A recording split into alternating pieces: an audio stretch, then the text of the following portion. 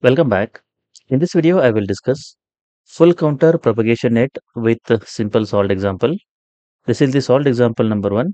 A link for other examples is given in the description below.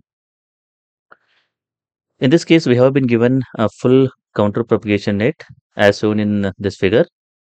The input pair X is 1 0 0 0 and Y is equal to 1 0. So that is what we can notice from this figure. And we need to map this input pair to one of the clusters, either to Z1 or Z2 in this case. We need to find the activation of this cluster units using the learning rate alpha is equal to beta is equal to 0.2 over here. So as said earlier, the input pair X is equal to 1 triple 0 and Y is equal to 1 0. The learning rate is alpha is equal to beta is equal to 0.2. The initial weights are also given in the figure. The initial weight between input X and the cluster units is for with respect to cluster unit Z1, the weights are 0.6. You can say this one is 0.6, this is 0.4, and this is 0.4 here. So that is what I have written in this particular column. With respect to Z2, the weights are 0.4, 0.4, 0.6, and 0.6. That is what I have written in the second column.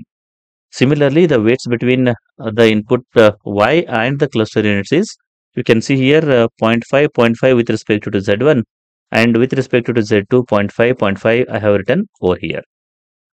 Now what we need to do is we need to calculate the square of the Euclidean distance using this formula, and then we need to calculate the distance of this input pair to these cluster units.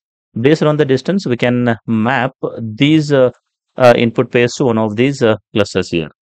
Now how to calculate the Euclidean distance? This is the formula to calculate the Euclidean distance.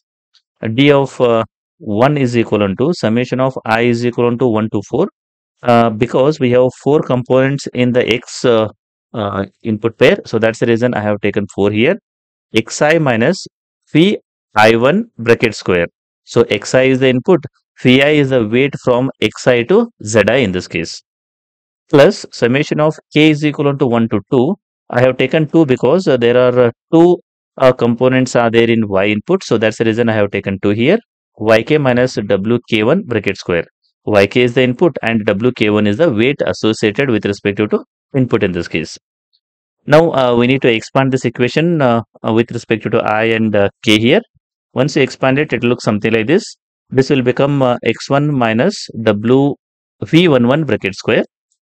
This one is x2 minus v21 bracket square. Similarly, x3 v31 bracket square, x4 v41 bracket square. So that is this first component. Second component is k will go from 1 to 2. So that's the reason it will become y1 minus w11 bracket square, y2 minus w21 bracket square. So all these values are present in this net as well as in this initial weights. So we need to put all those particular values. Once you put the values over here, you will get d1 is equal to 1.34 in this case. Similarly, we need to calculate the Euclidean distance to the second cluster unit, that is Z2. That is nothing but d2 here. The same equation I am using. Only a difference in this case is here we can see the v I2 we have taken and w k2 we have taken. In the previous case, it was v I1 and w k1 here. Again, we need to expand this equation and then put the values. You will get d2 is equal to 1.74 here. Now, d1 is 1.34 and d2 is equal to 1.74. Between d1 and d2, d1 is minimum here. The meaning of this one is the input pair is assigned to the cluster unit 1 here. That is nothing but j is equal to 1 here.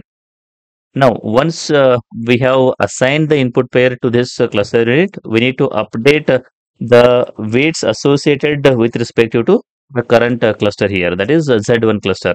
So this weight we need to update as well as this weight we need to update here. Now, if you want to update these particular weights, we need to use this equation. Phi ij new is equal to Vij old plus alpha xi minus Vij old here. Now, what is this particular j? J is the cluster unit. In this case, j is equal to 1 here. So, I will expand it. It will become V11. I will take any value in the range of 1 to 4 here. J is equal to 1. That is fixed. So first I have taken I is equal to 1, j is equal to 1 here. Similarly here I is equal to 1, j is equal to 1. Here I is equal to 1. Again I and j is equal to 1 here. Now once I put all these values, you can see here V110. What is the value here? 0.6. And alpha is already given to us, that is 0.2. X1 is 1 here, and V11 old is again 0.6. Once you solve it, you will get 0.68. Now what we need to do? We need to expand, increase the value of I here. Here I have taken 1, now I have to take 2 here. So once I take 2, it will become V21 new is equal to V21 old plus alpha x2 minus V21 old here. Again we need to put the values, you will get 0.48 as the answer here. V31 new is equal to 0.32, V41 new is equal to 0.32 again here. Now we need to replace these old values with respect to the new values. V11 is 0.68, V21 is 0.48, V31 is 0.32, V41 is 0.32. Similarly, we need to update the weights with respect to the Y unit also. So that can be done with this equation. WKJ new is equal to WKJ old plus beta YK minus WKJ old.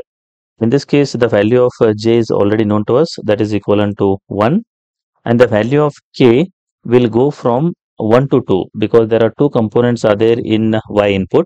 So initially it will take 1.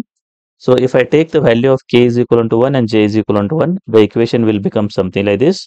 W11 new is equal to W11 0, or you can say that the old, plus beta y1 minus W11 old here.